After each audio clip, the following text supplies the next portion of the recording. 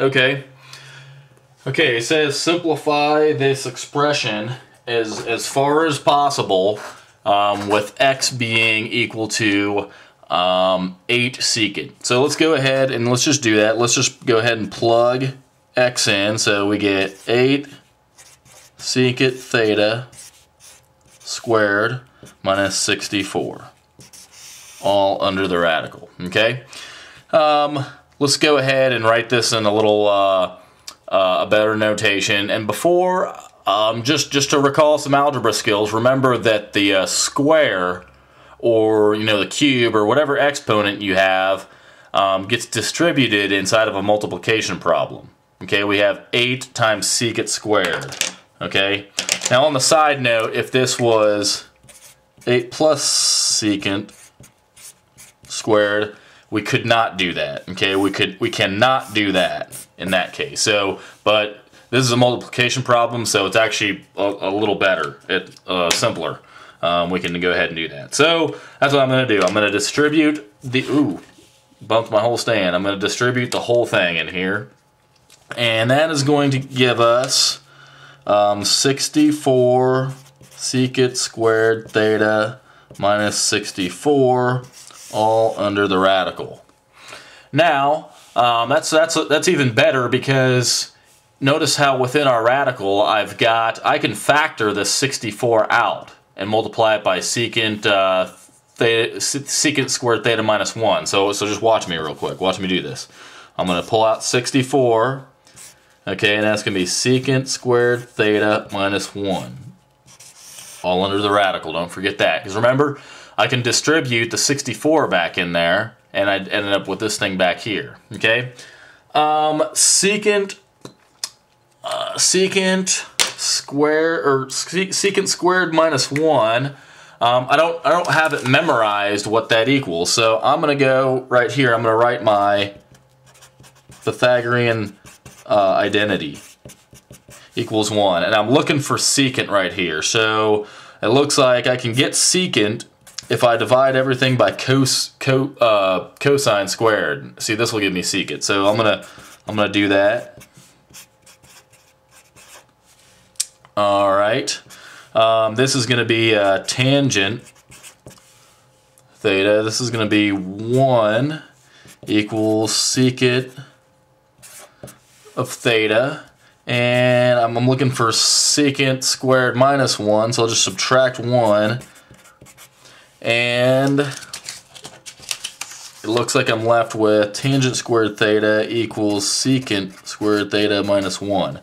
Okay, all this work right here was just a little side note, okay, just to find out what secant minus 1 is.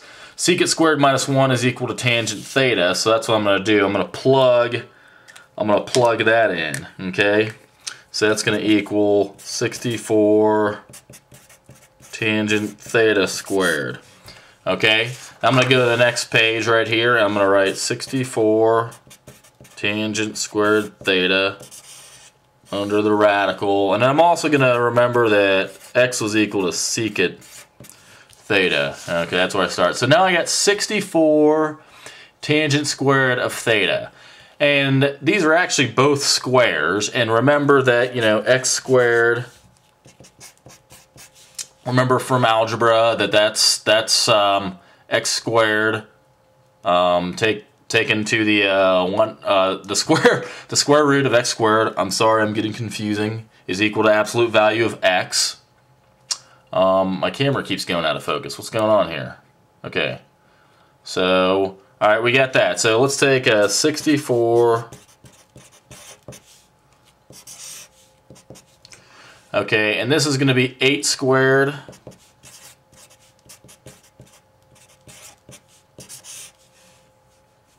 Okay, this is just going to be 8 times, okay, 8 times the absolute value of tangent theta, because remember we take the square root of a square, they kind of cancel each other out. So that's how this thing goes. Yeah, so one other thing I think I'm going to do though before we go on is we have an answer in terms of theta.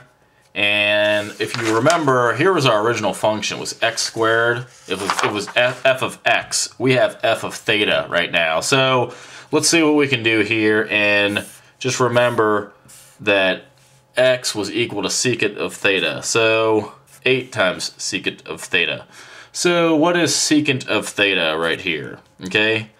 Secant of theta is... that's equal to 8 over cosine theta, isn't it?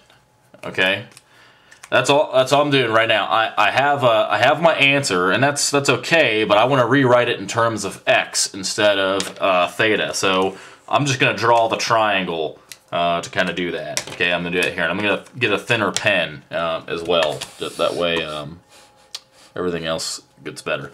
Okay, so here we go. And it looks like x is equal to 8 over cosine theta. Alright, so let's see here. Cosine of theta is adjacent over hypotenuse right here. So let me go back up to x equals 8 secant theta. Alright, so I'm gonna go ahead and divide both sides by 8. That gives me secant theta equals x over 8.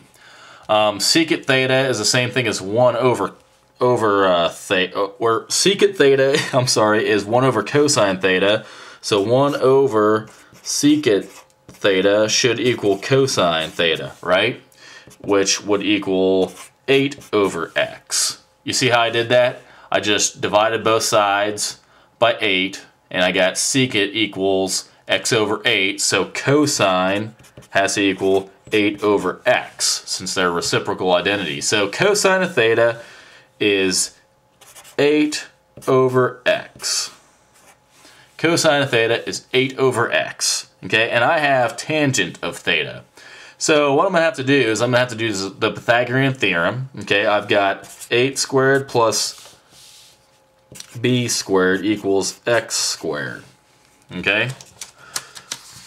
Alright, that's what I got there. So, if I subtract 8 squared from both sides, I get b equals the square root of x squared minus 64. Okay, so this is what my other side is. This side over here ends up being x squared minus 64 under the radical. I didn't plan on doing this simplification, so maybe I will, maybe I'll simplify it in the next video, so it's getting kind of messy right now. Let's see here, so I got my other side being equal to that, so, and I want a tangent theta, and that's going to be equal to TOA, which is opposite over adjacent, which is... what you got right there? Okay. I thought everything went kind of, smooth until the end. So I'm gonna do another video of this. Okay, I'm gonna do another one. All right.